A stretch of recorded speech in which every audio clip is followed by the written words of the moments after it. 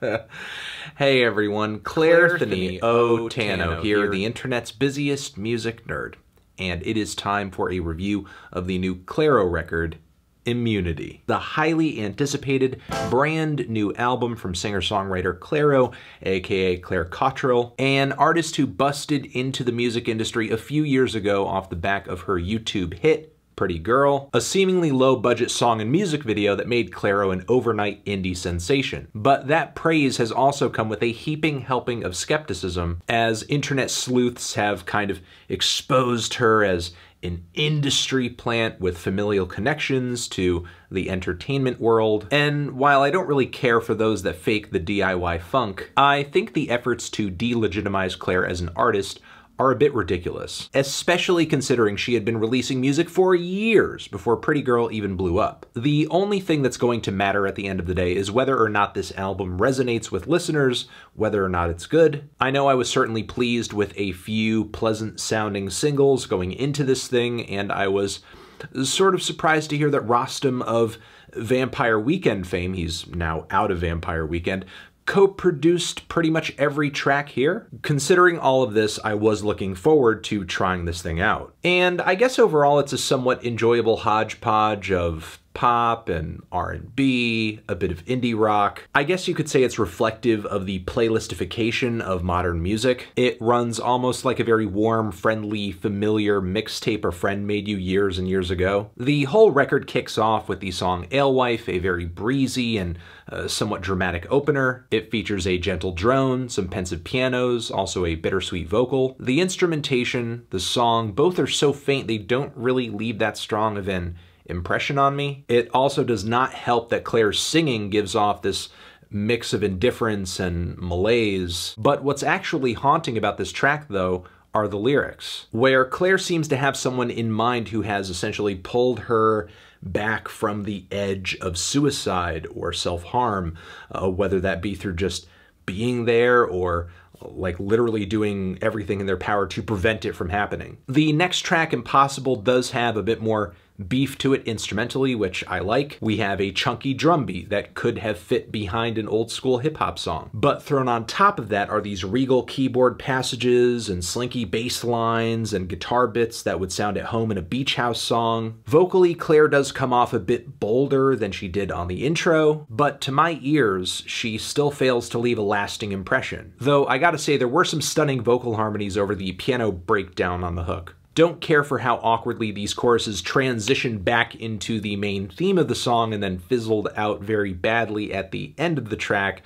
Sort of seemed like one of many moments on this record where the songwriting or the song structures feel a bit half-baked or a lot of thought wasn't put into them. The first song that really stops me in my tracks, though, is the track Closer to You, which is odd because it's easily one of the quietest songs on this record. It doesn't really present much at first, with a very dry, simple, sequenced drum beat, a very gentle and polite synth bass line, not to mention Claire's vocals are understated and processed with autotune. There is an impeccably gorgeous explosion of autotune vocal harmonies on the hook, though, that is, oh, it's delish. And also genuinely heartbreaking, especially once you look into the lyrics, the self-doubt. It's so defeated, it's so soul-crushing. After this point on the album where something is really starting to click with me, I figure Claire is trying to consciously find power in simplicity, in subtlety, in lower volumes, and sometimes she does later into the track list,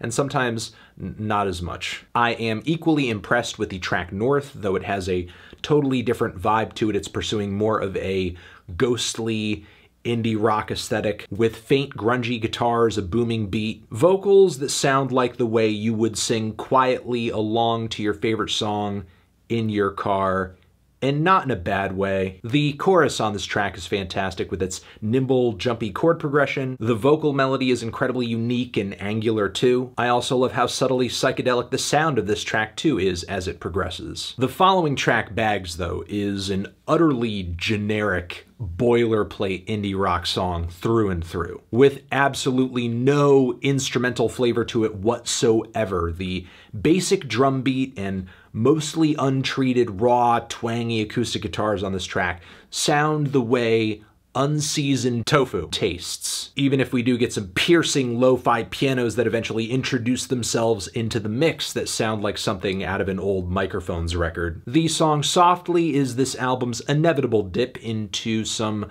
pop and R&B fusions. The hook sounds like a summery throwback to 90s pop radio, but maybe the song's most defining characteristic is this odd, stumbling, descending guitar line that feels like it's ripped straight out of a Dirty Projectors album. It is a neat contrast to the impeccably smooth instrumentation grooving underneath it. Strangely enough, the song Sophia sounds like a track from the Strokes album Come Down Machine. It's almost as if Claire is just doing some karaoke over a leftover instrumental from that album. It's not terrible, but I don't find it that appealing. But even though I'm not crazy about that track, the next few I am even more perplexed by. White Flag is the only track on the album I may categorize as a do-nothing song. The tune is drab, the beat is so mind-numbing, I can't wait for it to be over. Meanwhile, Feel Something feels like an attempt at writing a moody top 40 ballad, but it doesn't really have the vocal presence or the high-gloss production or even the instrumental presence to make it happen. The song Sinking is essentially more star and B that you could sip expensive coffee to, which, given the current musical paradigm, is not a bad direction to go in. But when you don't have the vocal chops to sell a song, when you spotlight your voice in the way that you do on this track, it's going to fall short. I Wouldn't Ask You is basically the stereotypical attempt at trying to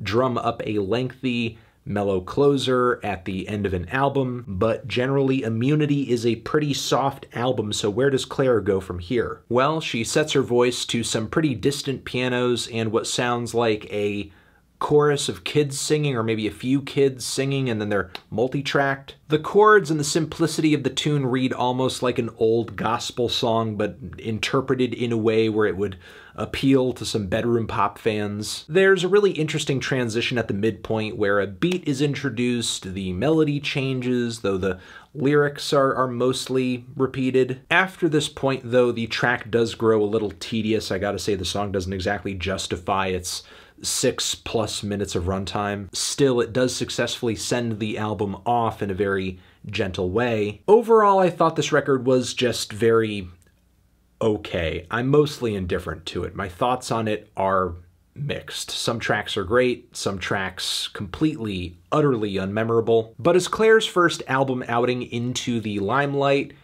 it does show promise, but not a lot in the way of focus or execution.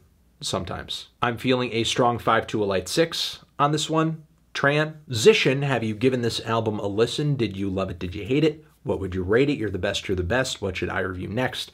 Hit the like if you like. Please subscribe and please don't cry. Hit the bell as well. Over here next to my head is another video that you can check out. Hit that up or the link to subscribe to the channel. Anthony Fantano, Clairo, Immunity forever.